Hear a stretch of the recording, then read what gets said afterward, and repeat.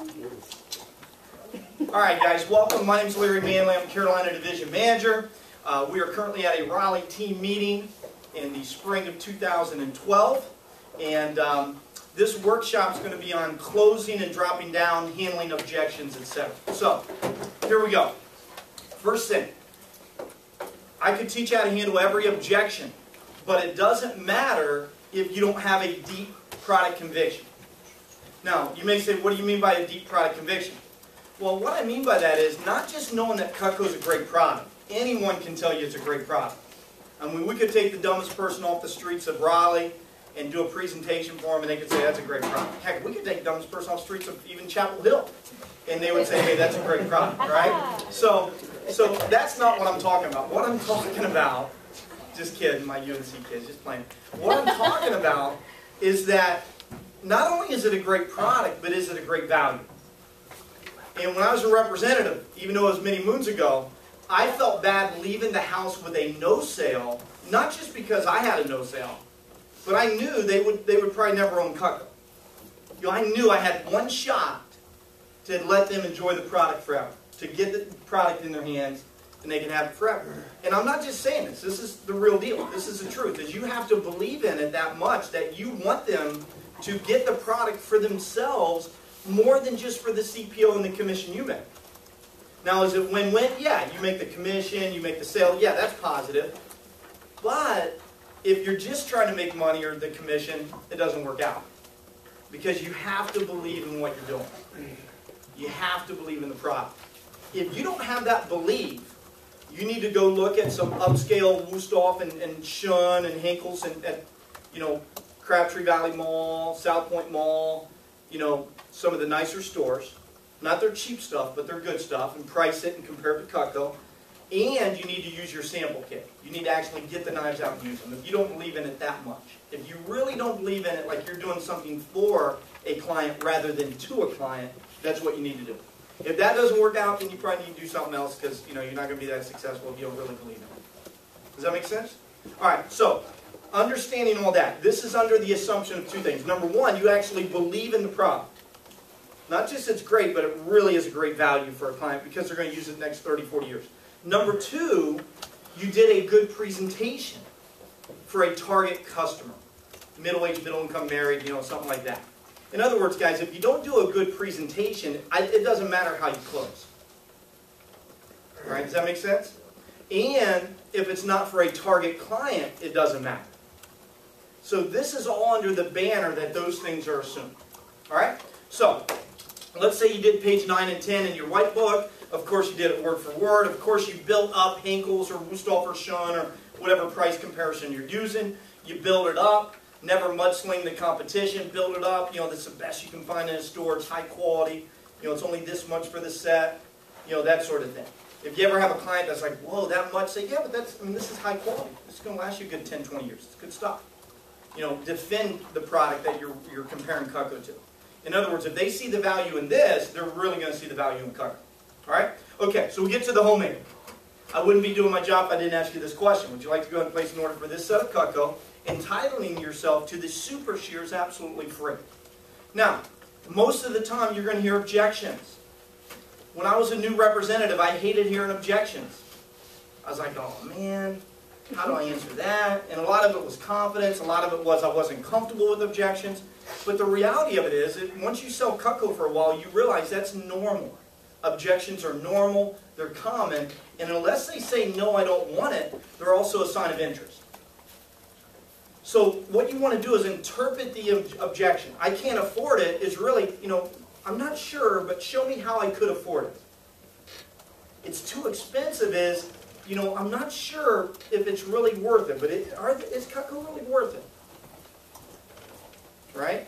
That's the way you interpret the objection. It's too many knives. Do you have anything smaller? Do you sell them individually as, hey, I really love your product. I'm just not sure if I need the homemaker. Do I need all those items? In other words, objections are questions. If you're taking notes, objections are questions. I can't afford it is how can I afford it? All right? Unless they say, hey, no, I don't want it, I'm not interested. Very few people, though, say that if you do a good presentation. That's very rare, right? Every now and then, but way less than 10%. Does that make sense? So, that's the first thing you need to understand. The second thing, when you get objections, you need to do what's called clarifying objections.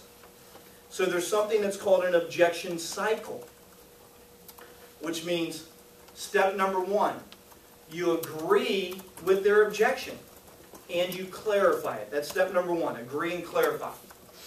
So, tell me, Ryan, you can't afford it. I can't afford it. Okay, you can't afford it. I can understand that, Ryan. I mean, heck, you know, it's a lot of money to plunk down all at once. No problem at all. Hey, Ryan, let me ask you this. Is what you're saying that you like Cutco and you feel it's worth it, but it's a little bit too much for the budget right now? Is that what you're saying? Well, I like it, but, you know, it's just a little expensive. I don't know that I can afford that right now. Okay, cool. But do you feel it's worth it? Yeah, I can kind of see that. Okay. So you feel it's worth it, but just maybe too much for the budget? Yeah, I think it's just too much for me to spend. I totally understand, Ryan. No problem at all. That's how you work through an objection to agree and clarify. Does that make sense? So you agree at first. Even if the customer says it's too expensive. Tell me it's too expensive. Too expensive. Okay, I can understand how you could feel that way. It just seems like a lot of money for knives. Yeah, it's a lot. Okay. Now, do you think it's too much money for your budget or for the knives? Well, the knives are pretty nice. Too much for my budget. Okay. There, we took too expensive, which if you don't clarify, you would think he thinks the knives cost too much. Since I clarified, it wasn't the knives cost too much, it was too much for the budget. So sometimes, ladies and gentlemen, a customer will say it's too much money, but you have to find out, do they mean too much money for their budget, or do they mean too much for the knives? Or both. Those are two different objections, by the way. Right? Two different. You could show them how they could afford it. What if we could break it down over 100 months with no interest? Right? Well, even a 10-year-old could afford it. But if they don't feel it's worth it, they're not going to want to afford it. So you have to clarify. Whenever you hear a money objection, the first thing to do is agree. Hey, I understand. You know, that seems like a lot of money. Or, you know, that could be a lot of money to plunk down all at once. That helps you set up our 5-month interest-free option, saying it that way, by the way. So if you're not getting this verbiage down, I would try to get the words down. Hey, I understand. You know, that seems like a lot of money. Or, I understand. I mean, that's a lot of money to plunk down all at once. That's good verbiage to get down, right? Just so I can make sure I understand how you feel, Mrs. Jones, and just so I can clarify. And whenever you get a money objection, here's what you want to say. Just so I can clarify, do you feel it's a little bit too much for the product, or do you feel it's a little too much for the budget? Product or budget, that's what you want to get down. Because you have to know where they're coming from. Now, you're going to get either both, the product or the budget. If you're doing a good presentation and you're building value, 90% of the time or more, you're going to get, it's too much for my budget. If more than 1 out of 10 times you hear it's too much for the knives. They're nice knives, but it's just too much. I would never pay that much for knives. If you hear any variation of that, more than 1 out of 10 times, you're not building enough value during your presentation. I can teach you what to say at this point, but you're fighting an uphill battle. Because you had about 45 minutes to build value enough where they thought it was worth it and you didn't do it. All right? And some people you just can't get through, about 1 out of 10. That's okay. But you didn't do it. And so now you got to try to rebuild value in 2 minutes. It's tough to do. I'll teach you what to say, but I don't want to spend too much time on that one because you shouldn't get it very often. If you do get it, here's what I would do. I'd say, hey, I totally understand. It totally seems like a lot of money for knives. And I understand that, Ms. Jones. Keep in mind, we could have used a cheap wood or plastic instead of the expensive thermoresin.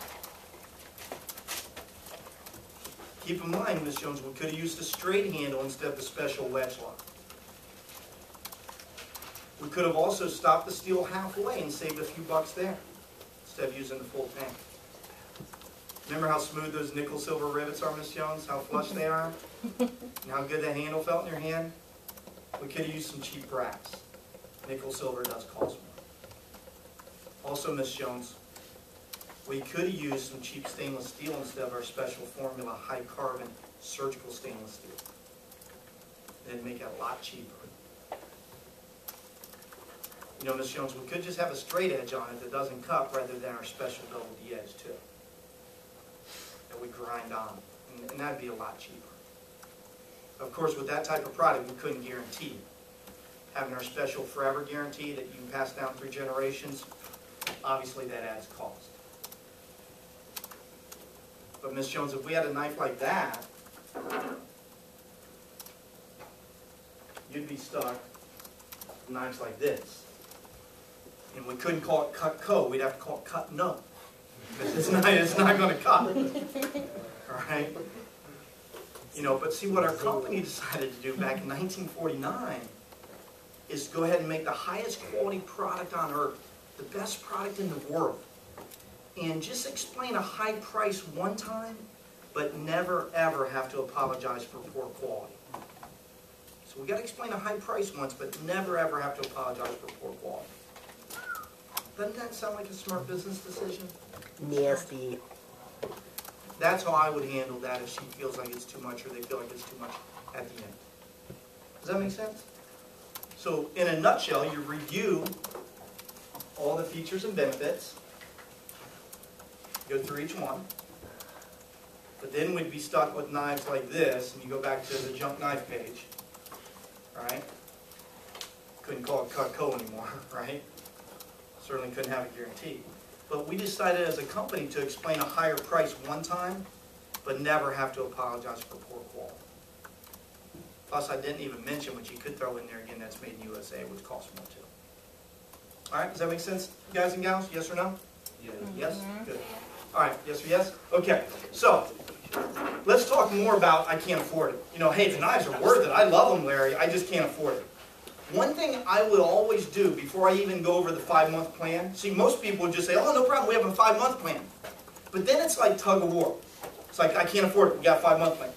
Agree with them and put them at ease. So is it budget or the knives? And they're like, oh, it's just too much for the budget. Re-agree with them, put them at ease more, say, okay, I can understand that. I mean, to plunk down that kind of money at once, that's a lot of money. No problem at all. Okay? Or even if they know the 5-month plan, you could be like, hey, I understand. You know, over 5 months, it still could be a lot of money. I understand that. No problem at all, Ms. Jones. You know what? One thing I want to make sure of. See, I don't want you to get something that you wouldn't use. But if you'd use it, it's a great investment. If you're not saying that before you go any further, I think that's a great thing to let them know. Hey, I don't want you to get something you'd never use. But if you'd use it, it's a great investment. That's a great thing to let the client know. Hey, I'm on your side.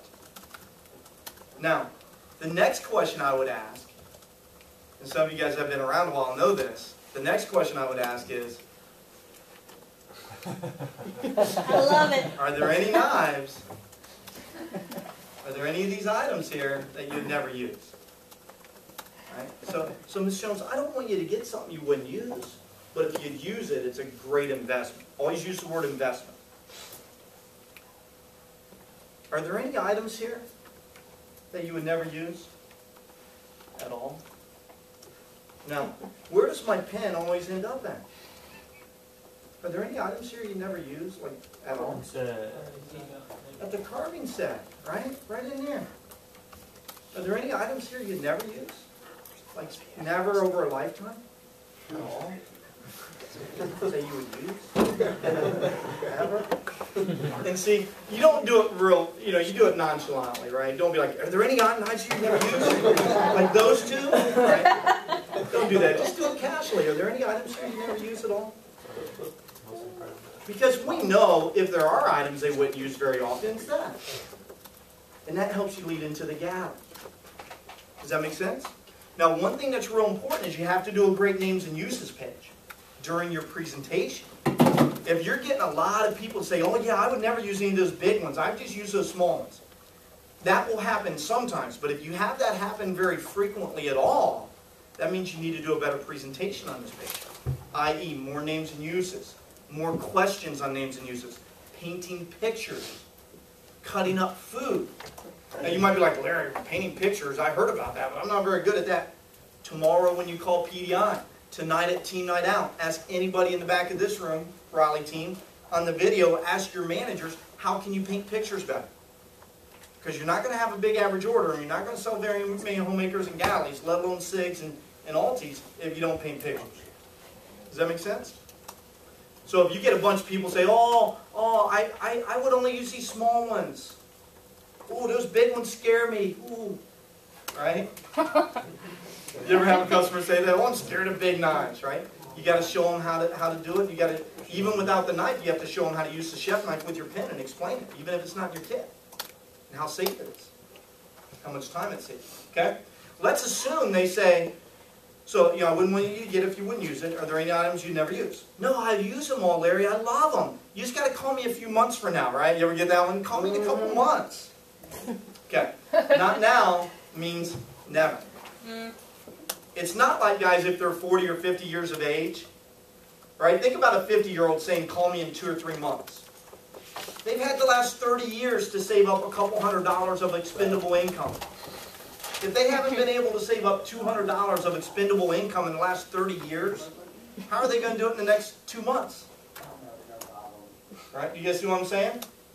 All right. So my point of saying that to you is, let them know, hey, no problem. I could call you in a few months. Put them at ease. I can do that. So, but you like it and you use it. It's just a money problem.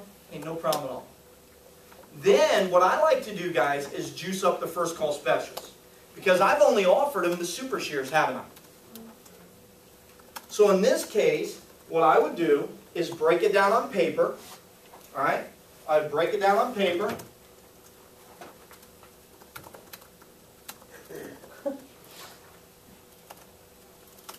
All right? So what I would do is break it down on paper over 5 months.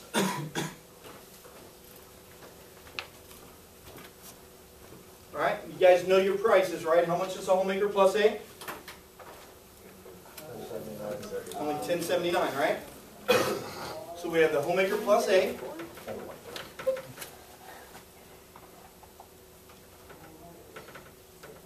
Over 5 months, how much is it? About $220 something, right? So I like to write the word about right here. Put $220. Circle it. Now I don't like to write 225 times. I like to write the word down real small right here. Alright? Then, since right now that we're taping this, it's around mid-February, right? So then I would put mid and underline it so I don't have to write mid 4 more times. I'd put mid M-A-R, APR, May, and June. Okay? So it's down mid-March, April, May, and June. Now when I cover it with a client, I'm not going to say it's down, then it's another one in mid-March, then you got to come up with $220 more in mid-April. And heck, we're only let's over halfway done. Right? I'm not going to say it like that. Okay? Here's how I cover it with a client. Ms. Jones, check out what we could do for you. I know I mentioned this verbally to you already, but check out what we could do for you. And I'd slide the piece of paper facing them. A little tip, by the way, is go to their side of the table. If you guys were my husband and wife and I was presenting it to you two, I would go to the husband's side of the room because I'm a guy, and I'd kneel down beside the husband and show it to you. Right? If I was a lady, which I'm not, but if I was, I'd go to the lady's side. Obviously, if it's just a housewife there, just go around that side of the table, right? Kneel down and explain it to them. The reason you do that is psychologically you get on their side of the table. Then I'd say, here's what we can do for you. Now notice, there's no super shears written yet, right? I've already flipped through my gifts and accessories. If you haven't done that, start doing that before you go through page 9 and 10. I already know that something that caught her eyes, the husband and wife, something that caught their eyes was the entertainer pack. They really like that. That's a big ticket item to give away, right? And on a homemaker, usually we just give away one thing. Watch how I explain this and how I do the free stuff. Alright? Here's what I would do. I'd say, hey, Miss Jones, I know it may be too much for you right now, and you don't have to do this. But I know that you would love Cutco forever. So here's what I would do for you. We could get you your Homemaker Plus 8. All right? It's only this much here. Do not say it's 1,079 of your hard-earned dollars in the palm of my hand. Just point to it and say it's only this much here. We could break it down over 5 months with no interest. It'd be about this much down. Then again in mid-March, April, May, and June, the mid of every month. Okay? Now, Mrs. Jones, just so you know, that's only about $55 out of a whole week's budget. That's it. All right? It's not even a trip to the grocery store. Now, what we could do for you is give you those super shears you love for free.